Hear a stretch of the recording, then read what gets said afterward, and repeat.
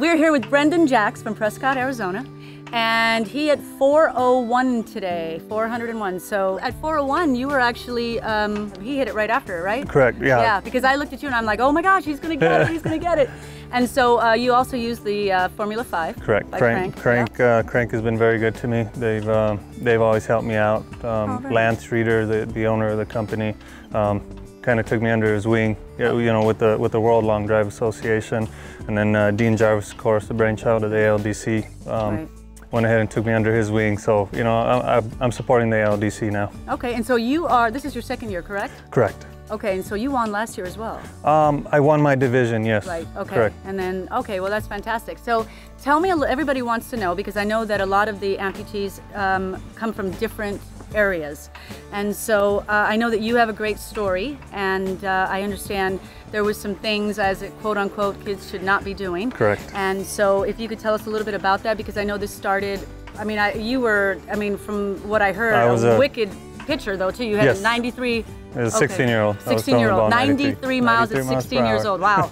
Okay, and so tell me how from there things kind of went south. You know, I got into a bad groove. I started, you know, drugs and alcohol. And one night I came home, you know, inebriated, and I just had thoughts in my head. You know, I just didn't have any hope whatsoever. I came home and grabbed the 12 gauge out of my dad's closet and proceeded to load it. And luckily my father came out when I was turning the gun up. You know, you know, to be PG, you know, I was gonna out myself. And my father and I proceeded to wrestle for the gun. The struggle ensued, and it ended up discharging on my thigh. You know, it blew out my femoral artery.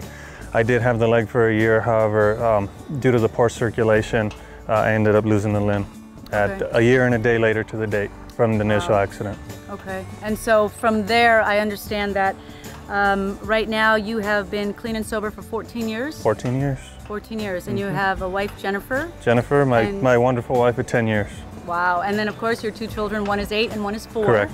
Wow, okay, and so tell me what else you do in Arizona. Well, I am a distribution supervisor for Coca-Cola. Okay. I've also been with Coca-Cola 10 years. You know, my wife... is that where you met? No, I met at my sister's wedding, as a matter of fact. Everybody meets someone at a wedding. Yeah, correct. So I've been with Coca-Cola 10 years. I started in Yuma, Arizona. You know, they did a restructuring, and that's what brought me to Prescott, Arizona.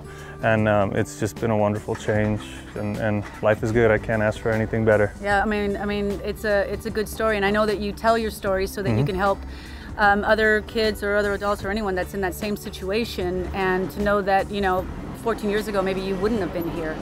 You know what I mean? And I lost 2/3 blood supply that night. You know, the Lord was looking out for me. Yeah, definitely. Absolutely. And so, and you know, you being here and doing the doing the ParaLong Drive, and you're going to be back in October. Absolutely, I wouldn't miss it for the world. Wow. And so, how often do you play golf? I mean, right now my job keeps me pretty busy, and the kids are in sports. My daughter does ballet. My son is in t-ball. I'm assistant coach for the t-ball team. Of course. You know, I try and be active within the kids' lives. Right. You know, I'm lucky if I get out once a month. Really? And you hit it at 401 once a month? Maybe that's what helped me hit it 401. I go once a week and I can't get it at 190. I was fresh. Okay.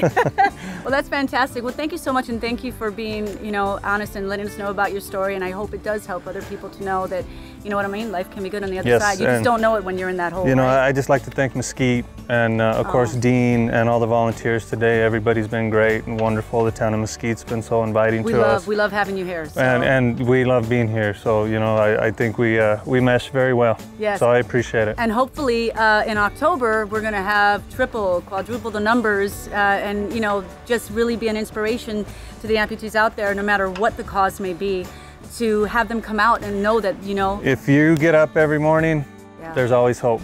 So, you know, we appreciate it. Thank you. Yeah, thank you so much. Thanks. All right, we'll see you in October. Cool. Okay, thanks.